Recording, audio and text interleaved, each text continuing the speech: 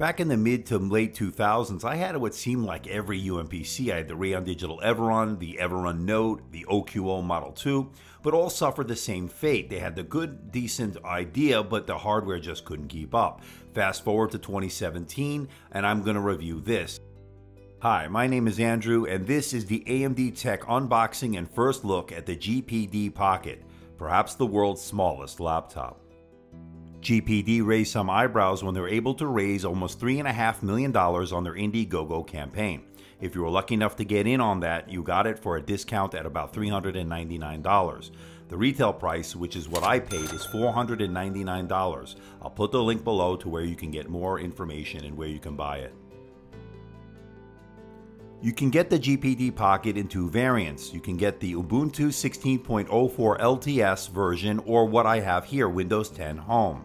Powering this mini laptop is the Intel Atom X7 Z8700 Cherry Trail processor. It's got 8 GB of RAM and 128 GB of eMMc storage. It's a bit unusual to see 8 GB of RAM in an Intel Cherry Trail device, but it certainly will help in performance. We'll talk more about benchmarks and full testing in the full review coming soon. The GPD Pocket weighs only 1.06 pounds or 0.48 kilograms. It's light, thin, and very portable. And it has an all-metal design made of CNC machined aluminum, and it has a very premium look and feel. I was really surprised on just how high-end this really is. The GPD Pocket sports a 7-inch IPS touch display. It's covered in Gorilla Glass 3 and has a resolution of 1920 by 1200. That's 323 pixels per inch, and it has a 16 by 10 aspect ratio. Initial impressions of the display so far are that it is not the brightest display in the world, but it's very sharp, colors seem pretty accurate, viewing angles are excellent.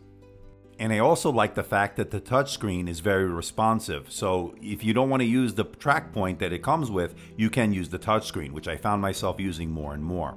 I am really impressed with this display. I think GPD did a nice job. All the ports are located on the right side of the device, but one thing you're going to notice is a heat vent, and that is because this does have a fan, and it does kick in to keep this unit cool. Now, because it's so small, because it's so compact, a fan was necessary. And next to that is a USB Type-C. This is where you'll charge your device, and next to that is a micro HDMI port. You can connect to a monitor or to a TV. And you also get a 3.5mm headset jack, and you also get a full-size USB Type-A 3.0. Believe it or not, they were able to fit a QWERTY keyboard on this mini laptop, but of course it's going to be cramped as this is only a 7-inch device. And I was pleasantly surprised on how much I liked this keyboard. The key travel was pretty good. I'm guessing around 1.3 to 1.4 millimeters of key travel, and considering the size, the spacing was pretty good. The keyboard is also very sturdy as there was very little flex on it. Nicely done in terms of engineering. And because there's no room for a touchpad, they had to go with a track point, and it worked pretty well, much like the IBM ThinkPads, that style. If you like those, then you'll be fine. I found myself using the touchscreen more often than not. As far as sound is concerned, there's one speaker located on the bottom of the device. Now let's hear it in action.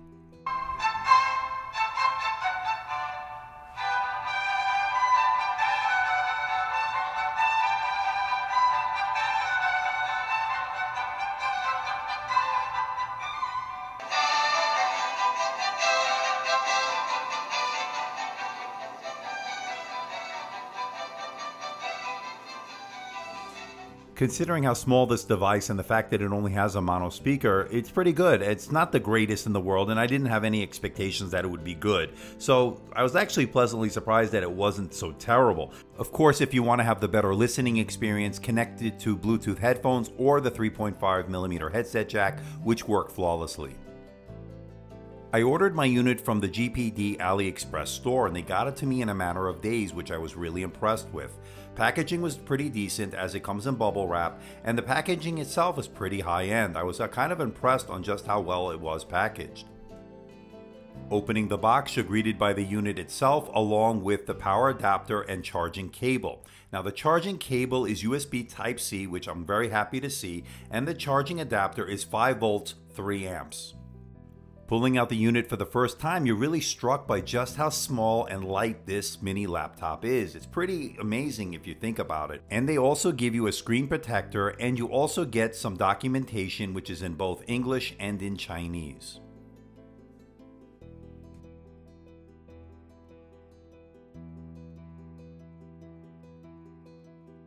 The GPD Pocket sports a 7,000 milliampere battery. I'm guessing you're gonna get about 8 hours on normal use. I'll do my full testing and benchmarks and charging times as well in the full review coming very soon. The unit I have runs Windows 10 Home, and it also has 8 GB of RAM and 128 GB of eMMc storage, of which 103 are available to the user. And speaking of eMMc, it's a Samsung branded eMMc, so it's good to see. Some initial benchmarks before we do our full testing. We were able to get some eMMc scores on the Crystal Disk Mark test. Here's how it did, pretty much on par with what we'd expect from this Intel Cherry Trail device. And here's how it did on the Geekbench 4 test. It did a 3328 on the multi-core score, and its built-in graphics did 5,845. This is certainly not a powerhouse, but what we would expect on this level of device.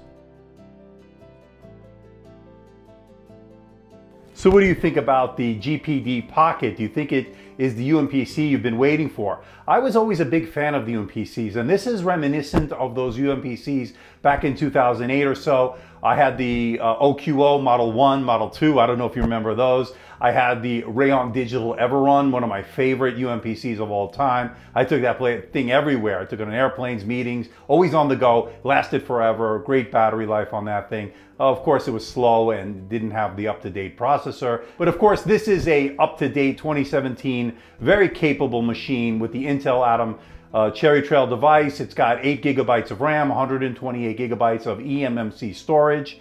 I really do like it. I think this build quality, its all metal design is premium, something that really surprised me. And it's not cheap. Now, if you got in the Indiegogo campaign, you got it at, I think, $3.99 or so.